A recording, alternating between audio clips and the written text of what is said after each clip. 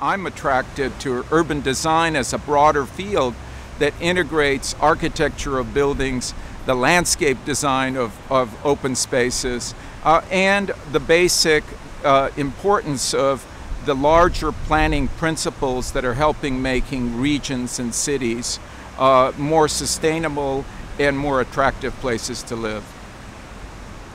As the world is getting more interconnected and the whole urban space represents more about network, it is this network that makes the essential quality of urban spaces.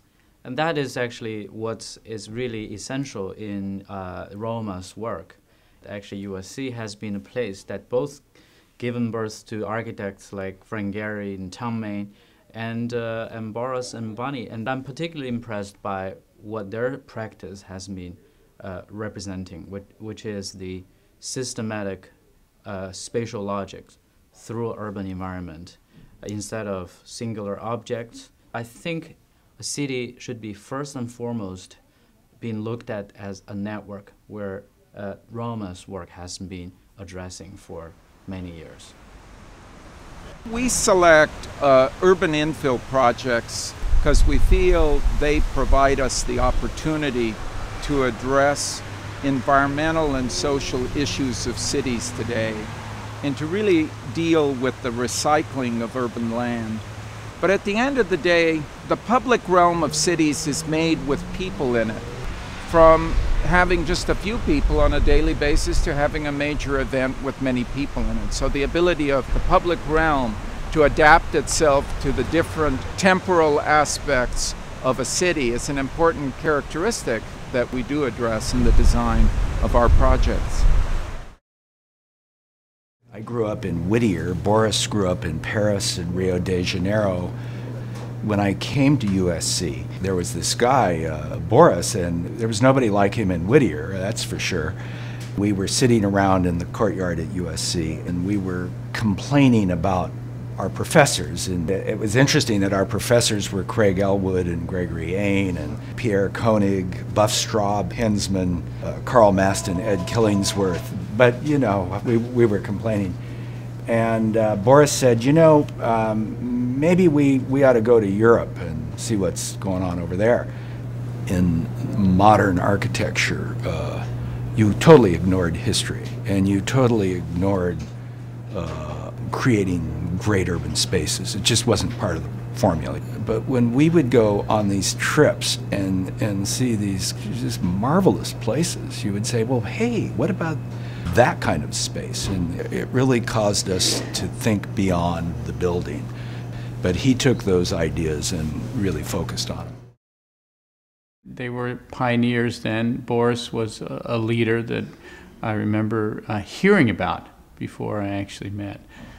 And there were very few people in the country who were interested in urban design, particularly urban design that honored our historic traditions of city building and the idea of mixed-use and walkable communities. He was one of the people that kept that alive as a practice, as a profession.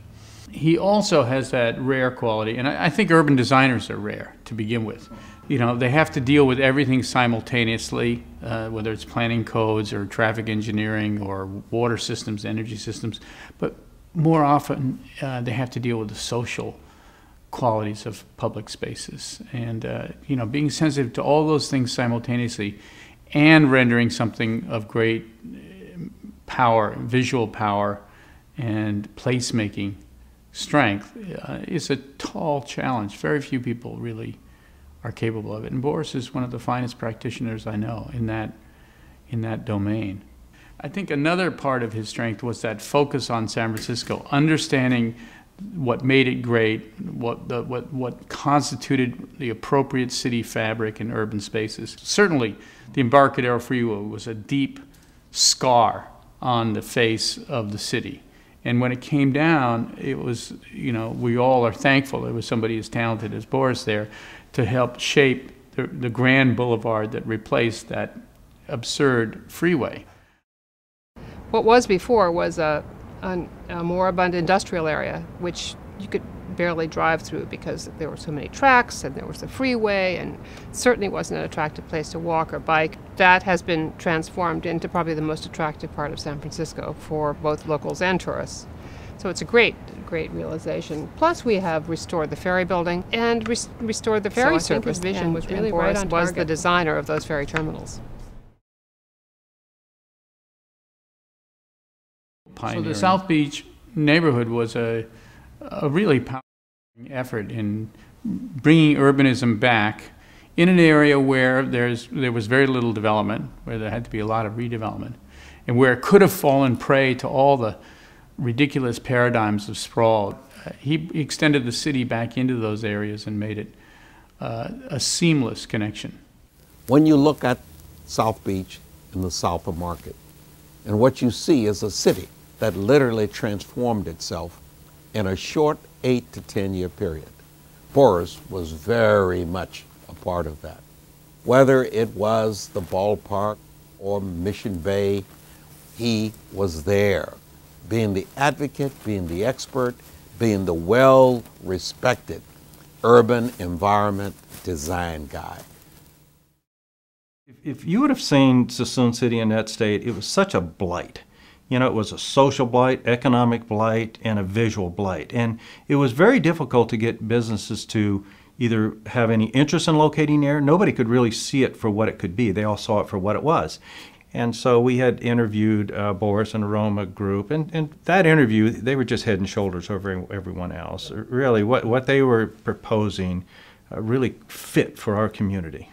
The city really didn't think was important at the time was, and this is something that Boris and Roma really drove home, is we have to have public spaces.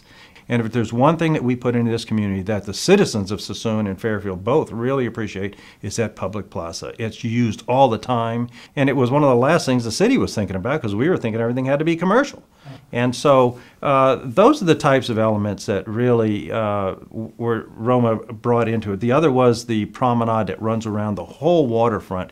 And you can't go down there any day now where people aren't walking or participating in that public corridor through there. That was something that the city hadn't thought about either. And so we didn't understand that continuity, how you tie all these things together.